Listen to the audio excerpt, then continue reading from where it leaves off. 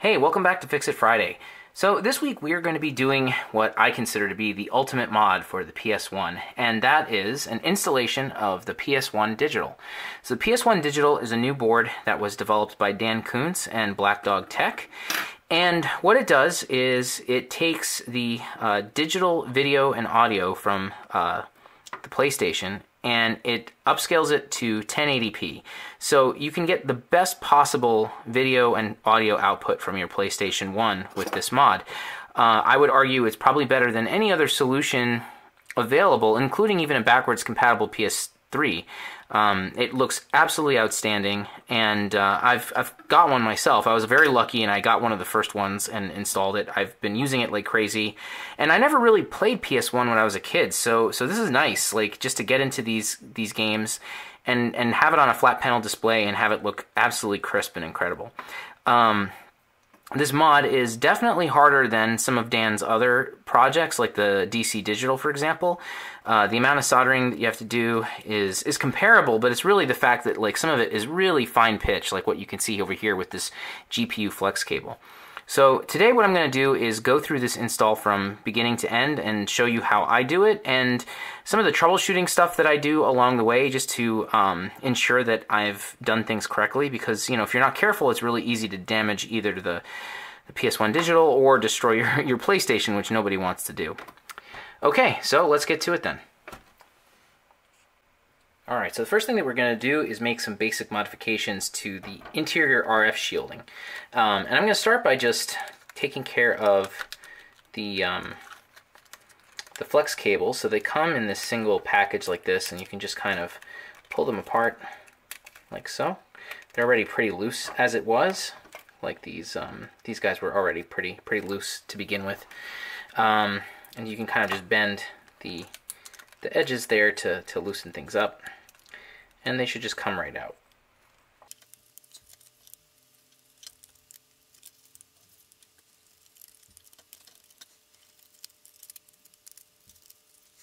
Okay, so taking this apart is pretty easy. Just like in my X-Station video, I have a 5501 version of the PlayStation. This is the one I would recommend for a variety of reasons. I mean, there's a few that are compatible with the PS1Digital, but this is really the best one to get because you can also use it with the X-Station. So the owner of this particular console, he's not planning on getting an optical disc emulator, but if you are in the future, this model is compatible with both the PS1Digital, the PSIO, and the X-Station, so it's really the best one to pick out of all of them. And, you know, these days PS1s are super abundant. You can get them anywhere. They're all over the place, and they're inexpensive because a lot of people, they just want a game on their PS2s or PS3s, and they can use their original discs on there. So fortunately, yeah, it's not hard to get these. So yeah, as you can see, I already moved the 6 screws on the back. On the bottom, rather, sorry. And then you can just pull off the shell, and then Sony very helpfully puts arrows where all of the screws are supposed to be. So I've already removed them here for convenience. So you can just kind of take out the screws, and then after that you have to disconnect the power supply, the controller port, and then the laser by pulling on this flex cable here, and also by pulling on this one here, which is the power supply, I believe. Okay, so the laser's removed. We're not going to need that for a long time. So then at that point, the next thing you need to do is take the RF shield off. And this top half of the shield is what we're going to be modifying. So it doesn't need very much. We're just going to be, I believe we're just going to be taking 2 things off. So first thing we're going to do is there's this little like dimple over here in the metal, and it's going to bump into the PS1Digital board. So to prevent that, we're going to clip that off. Let me just get this out of the way. So you just get a set of flush cutters. It will go flying, but as long as this is now flush with everything else, you're okay. So there's that. The second thing we've got to do is this piece of metal right here also gets in the way. It's bent down and it's going to touch the PS1Digital. That's also super easy. You just grab a set of pliers and just bend, and there we go. Comes right off. And that's it. Thankfully, there's not much else that we need to do to the board in order to prepare it. You'll also notice there's this little copper tape RF shield here. This has to go. So we're going to go ahead and pull that off. All right, so I'll be back in a minute, and we're going to get started with some more modifications to the board this time. Okay, so now it's time to start using the soldering iron. And the first thing that we're going to have to do is take the RF shield here off of the board, because a lot of the chips that we need are down here. So I want to just show you something really quick with my iron. So normally I use a tip that's, kind of like this. This is a chisel tip. So it's, kind of larger and flatter, and seriously, for like 99% of what I do, this is great. It does the job. In this particular case, though, I'm using a much finer tip, and it's still chiseled, so you can see it still has a flat edge, but it's kind of like beveled off to the side.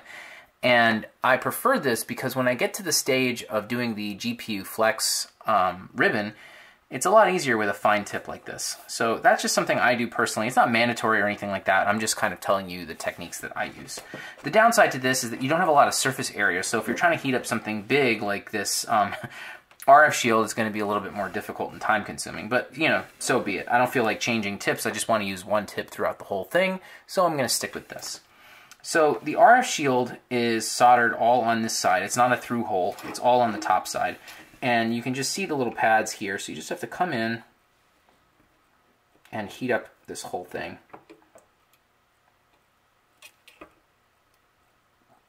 I may actually change my mind about, oh, no, it's melting. Okay, so you just melt it and then lift the leg, and then when it dries off, you can put it back. So I'm just going to go around the board and lift up all those pieces.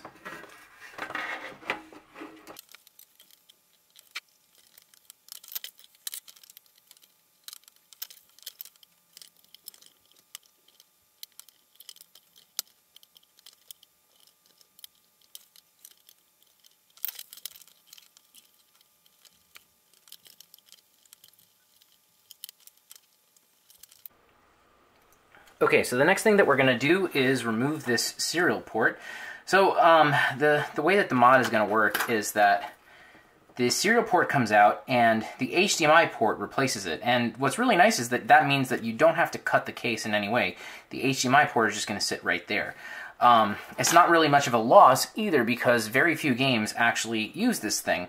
I think it's only a handful of Japanese games that actually use the serial port. And so, anything that you would have played in the United States as a kid or in Europe, you'll probably never use this at all. So let's go ahead and remove it. And we're going to do that the same way that I have done this in the past on the channel. So we are going to go ahead and just use the desoldering gun. But before I do that, I just need to add a little bit of fresh solder to all the pads.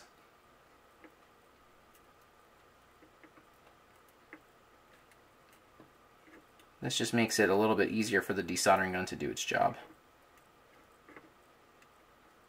Okay. So now let's go ahead and remove all that stuff.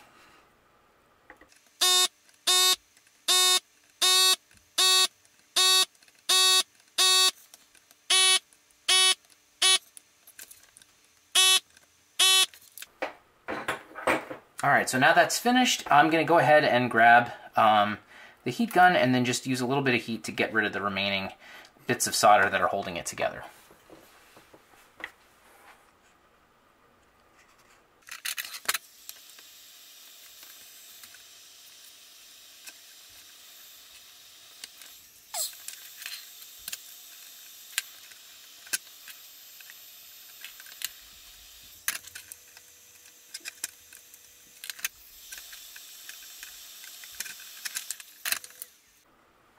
Alright, so I cleaned the area with some alcohol, and as you can see now, everything looks nice and clean and ready to go. So we're going to go ahead and start adding in some of these flex cables.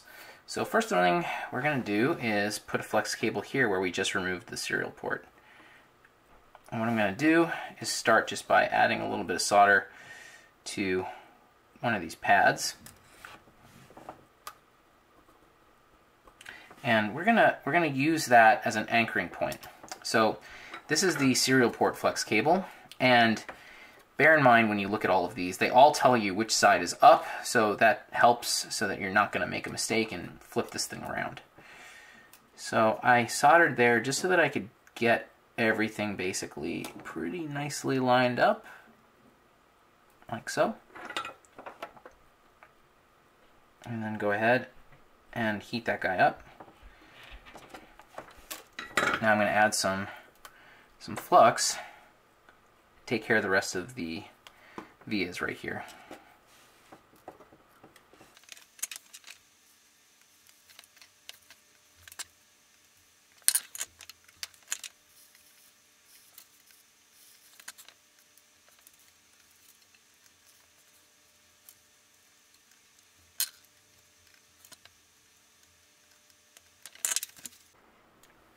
Okay, so the next flex cable that we're going to attach is the one needed for the controller port. And so this is needed for doing the button combos, so you can get into the menu. And they just kind of line up like so. You've got like teeth on both ends that you need to solder onto. So having the thin tip is pretty nice for a situation like this.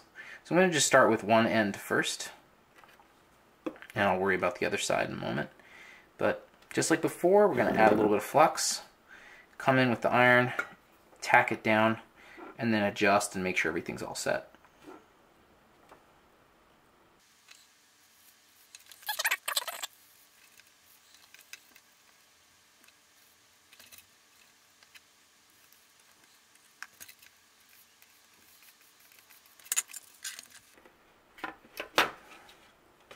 Okay, so now that side is good, we're going to do the same thing here. Might need to use the tweezers just because this little guy here kind of gets in the way a little bit.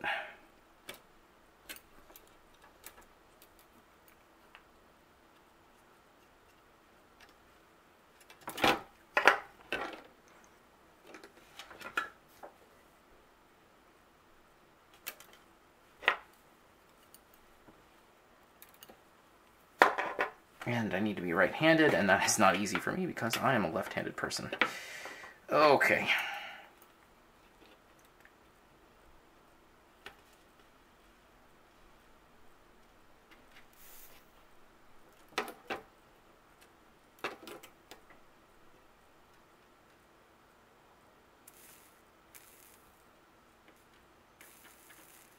Okay. So now that's tacked in, I can go back to my left hand and do it right.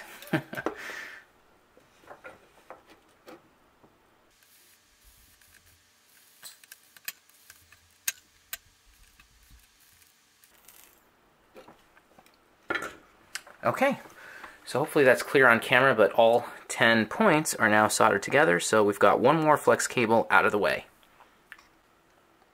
Alright, so now the flex cables are getting progressively more challenging. So this one here is the audio flex cable, so we're going to be soldering it onto this little chip right here, and we start all the way on the left, and then there's going to be 2 pins, I believe, yeah, 2 pins left over on the right hand side. So you just kind of line this up like this, and I'm going to go ahead and first start by tacking it down, adding a lot of flux, and then I'll go over each of the pins and make sure that I have a nice good connection on all of them. And this is the type of thing where you definitely will benefit a lot from having a microscope or some sort of magnification, because it's pretty tiny and it's easy to have a bridge and not necessarily see it.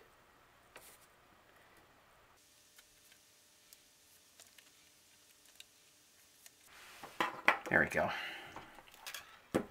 Now it's at least somewhat tacked in place. It makes my life easier to get the remaining pins and not have any trouble. So I'm going to just add a little to my chisel here. And we'll just work all of these one at a time.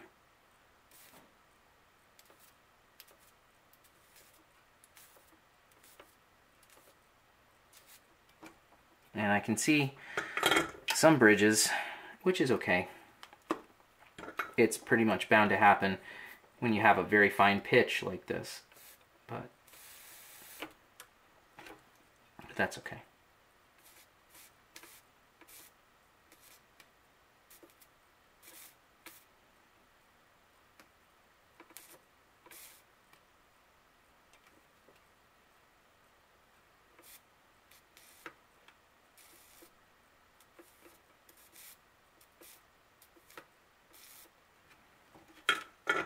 Alright, so that AudioFlex cable is now installed. I am going to go over it with my microscope to make sure, and as long as that's looking good, we're going to go ahead and move on to the toughest part of this modification. Alright, so now it is time for the most difficult part of the install, which is the GPU Flex. This is something where you technically can do it without magnification, but I definitely do not recommend it. The points are very small, and you really need to be looking in there to be sure that nothing is bridged or poorly connected. So I'm going to do this without magnification, but I absolutely will be double checking my work with my microscope afterwards. I really wish I could do this on camera, but unfortunately my scope just doesn't have the kind of ability to connect a camera up to it, so I'd rather just do it like this and then show you guys what I'm doing and kind of proofread my work afterwards. Alright, so first thing we got to do is there's a little resistor here that we need to remove, and doing so is easy. Just get some solder on both sides and wipe it away, and that's it. Very simple. I'm going to get maybe just a little bit of some solder braid. Just clean up the solder in that area, get it out of the way.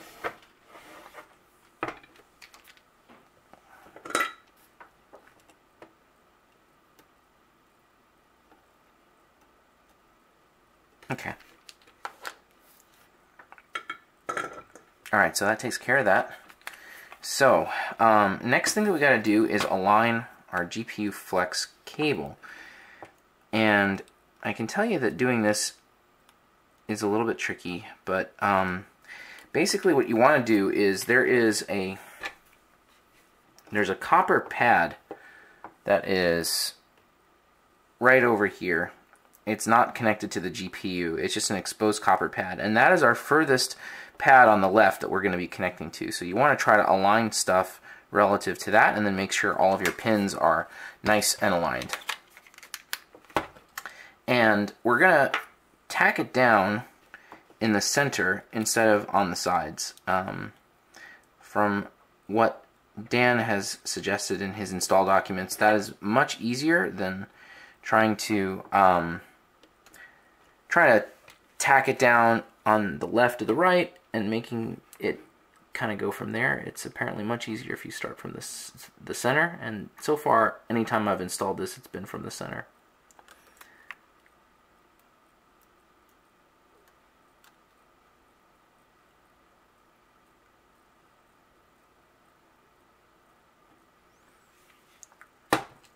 Okay.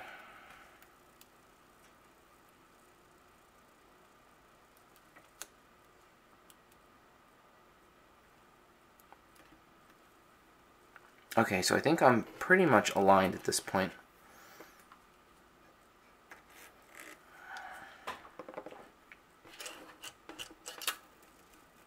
So I'm going to go ahead and just add, seriously, the tiniest dab of solder to my tip.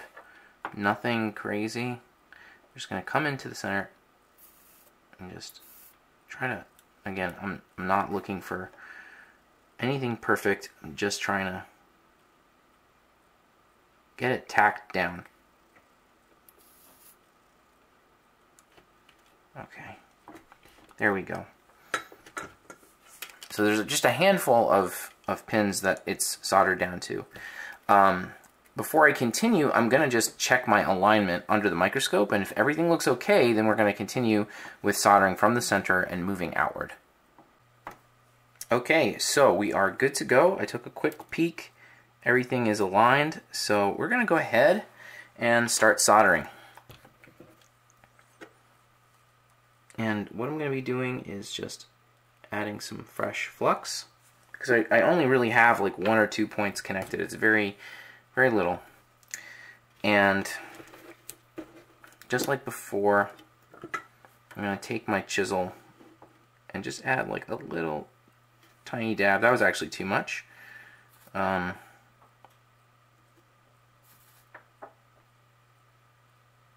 we go. Just a tiny little dab of solder, so barely anything.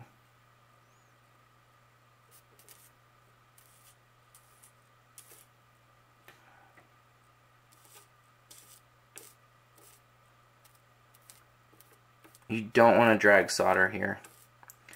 You want to just kind of go back and forth on the pins.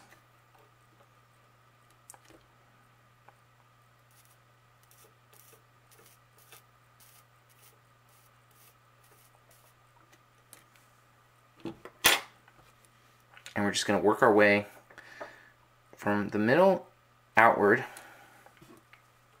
until every single pin has been soldered into place. And we might need to, I'm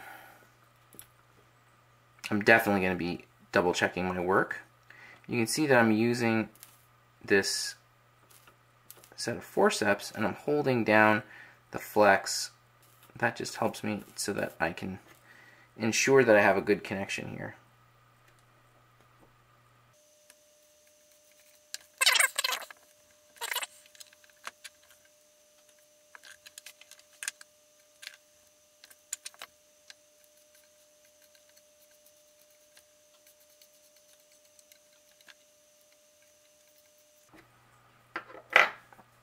Okay, so at this point I think most of the pins are soldered, but it's too zoomed out for me to see. I can't tell if I have any bridges or not. So I'm going to go ahead and move to the microscope, but at least this gives you an idea of the technique that you're going to use. You want basically to use like an up and down motion. You do not want a lot of solder on your tip, and you want to make sure you're using plenty of flux to minimize the chance of any kind of bridges.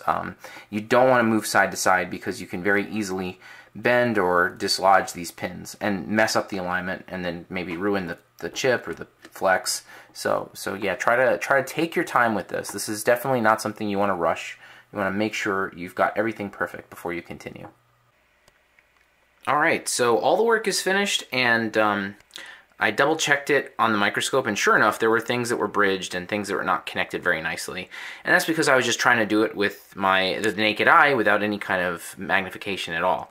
So once I got under the microscope, it became really easy to see what I needed to fix and what I didn't. So I basically just ran over all of the connections with extra flux, and that took care of the bridges, and it also helped pass some of that extra solder onto some of the pins that really needed it.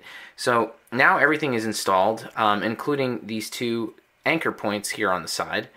So what's the next step that I normally do? So, you know, technically one could start assembling the system and then test it out, but I don't recommend doing that. What I would suggest doing instead is, if you go online to the install documents, there is a pinout available for the GPU flex and for the audio cable.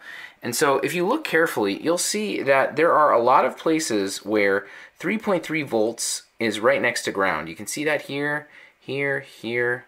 This area in particular, you see there's a lot of grounds and a lot of 3.3 volts. You really, really want to make sure that there's no bridges in that section. So I like to go through with the multimeter and test continuity between neighboring pins and just make sure that I don't get any beeps. I really don't want to get any beeps between those points. You can do it in more than one way as well. So you can either use the pins here, or if your multimeter doesn't have very fine pads, you can also potentially do it here on the pads of the GPU flex as well.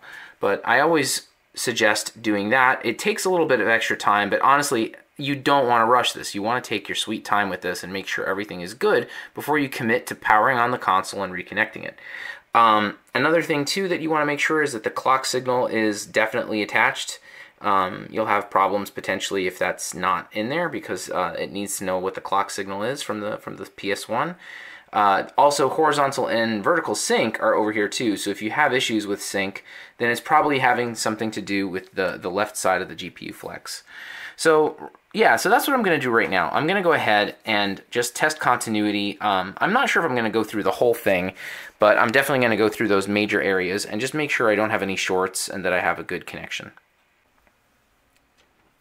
Okay, so I went ahead and tested it. I didn't have any problems that I could tell. So I think now I'm ready to go ahead and start putting everything back together. So you can see I've put the motherboard back into the case, and what we're going to do now is we're going to take these little washers that are provided with the kit. We're just going to put them over here.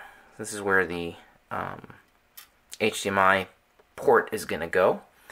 Now we can go ahead and take our board. We're going to go ahead and just open up all of these little flaps, because the cables are going to go into there. It just makes my life easier later on. There's a little thermal pad too that comes with the packaging. It tends to fall off, so just make sure you find it, because this is needed to transfer heat from the board to the RF shield. So just make sure you put that there and that you didn't lose it or something like that. Okay, so this guy's going to get tucked in right there like that. And now we're going to go ahead and we're going to get some screws and reattach the board to the new PS1 Digital.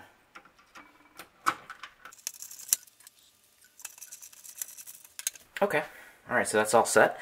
So now we're going to go ahead and start putting these cables into their spots. So we're just going to rotate them like this.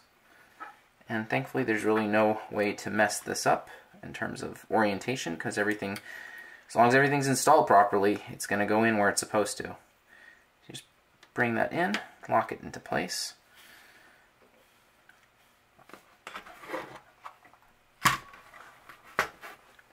Bring this guy in.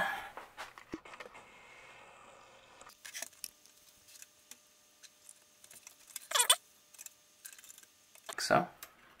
I don't want to crease it or anything like that. Just give it a little bit of a nudge to go in the right direction. You can just do it like right here at this capacitor. And this is all just going to kind of fall into place once the shield comes back down. Okay, and last but certainly not least is the GPU flex right here. And there's a little bit of adhesive on the back. So you just got to go in with like some forceps, pull off the double-sided tape part, and then just push down so that it holds onto place on that little chip over there. This is just for extra support purposes. It's not nothing more than that. It might pop up, and that's also fine, because in the end it's going to pop right back down once you put the RF shield into place. Okay. Alright, so that's all 4 of our cables. Okay, so I've got the PlayStation plugged in, and I've got the power inserted, the controller port inserted. I've got a controller in here, and then I've got power and HDMI going to my TV. So at this point we're ready to go ahead and just do a quick test and make sure everything works. So let's go ahead and see what happens.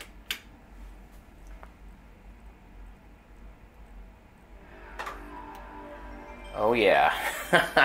Okay, great. This one is perfect.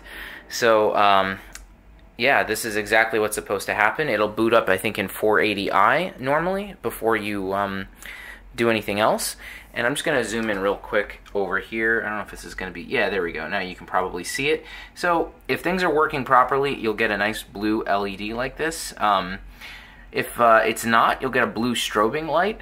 And I think there's some other error indicators that are listed in the install documents. And so, yeah, unfortunately, well, fortunately, there are no issues with this install. Everything booted right away. But they do list a couple of things. And I actually mentioned a few of them here, and most of them revolve around making sure that this GPU flex is soldered correctly. All right, so we're going to go ahead and we're going to test out the on-screen display, and so to do that you're going to hit square and X, start, and then the 2 triggers, the L2, R2 triggers. And great, okay, so that's working too, so we know that the on-screen display is working. So we're basically done. The next thing that we're going to do, which is pretty straightforward and trivial, is we need to add a Wi-Fi antenna over here and then install that onto the RF shield, and so I'm going to do that right now. Okay, so to get the Wi-Fi module attached, this antenna rather, attached, you just plug it in right over here, like so. I'm just going to loop it around like this. And we're also going to be taking this little 3D printed part. We're going to add that in where the HDMI port goes, and that just slides right in. You don't have to like do anything with it. You just push it into place. And now we're ready to add the RF shield. So with the shield, what we're going to do is we're going to take the antenna, make sure it goes through this little hole over here. We're going to, oops, I missed a few little things. I got to pull the controller ports out and the power supply out. Okay, so those guys are in place now. This is good.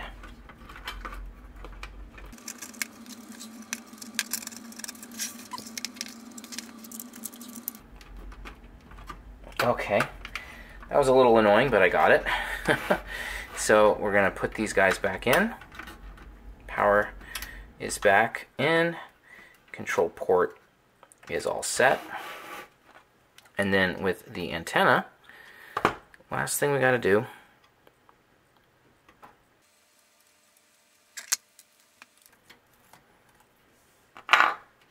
just take that out, and we're just going to lay it flat like that, right there. Okay, so I'm going to finish buttoning up this console, and then we just have to do one final test to make sure that all of the connections on the GPU flex are good. Okay, so I have got the PS1 set up on my main television, which is capable of outputting 1080p, which my test bench monitor does not do, unfortunately. So I used that to dial in the settings. I got everything up to 1080p. I went into the advanced video settings, and I made it so it forces 240p, because with this particular game, it alternates between 240p and 480i, so I want to have that frame buffer there so that it does these instant switches and you don't even notice. But anyway, that's not why we're here. We're here because we need to do one final test to make sure all the connections are correct. So to do this, you need a game that has FMVs, and I know in the install documents they offer up some suggestions. I know that this particular game of Soul Blade does have those videos right in the beginning of the game. So I'm going to use this one to test the connections on the GPU flex. So right now what I'm going to do is I'm going to hit the square button to reset the console. I'm just going to do a full reset by hitting circle.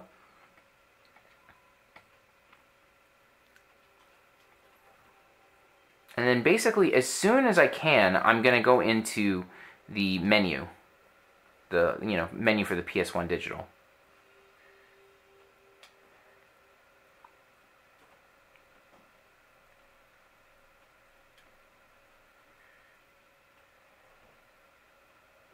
Okay, I'm in. So now I'm going to go down to Test Info. I'm going to hit R1. And what you want to see here is hearts on all of those different signals. So you can see that right now. So if you look at all of them, you should see a heart on every single one of them. If there's an X, then that means that that connection is bad. And that's not a big deal. It just means that now you know exactly where to look on the GPU Flex to fix it. So if you go back to those pinouts for the GPU Flex, they're all labeled, and so there are signals that are labeled R1 through 7 and 0 through 7 and whatever. And if you've got an X there, then you can go ahead and you can fix that by just touching it up with some fresh solder.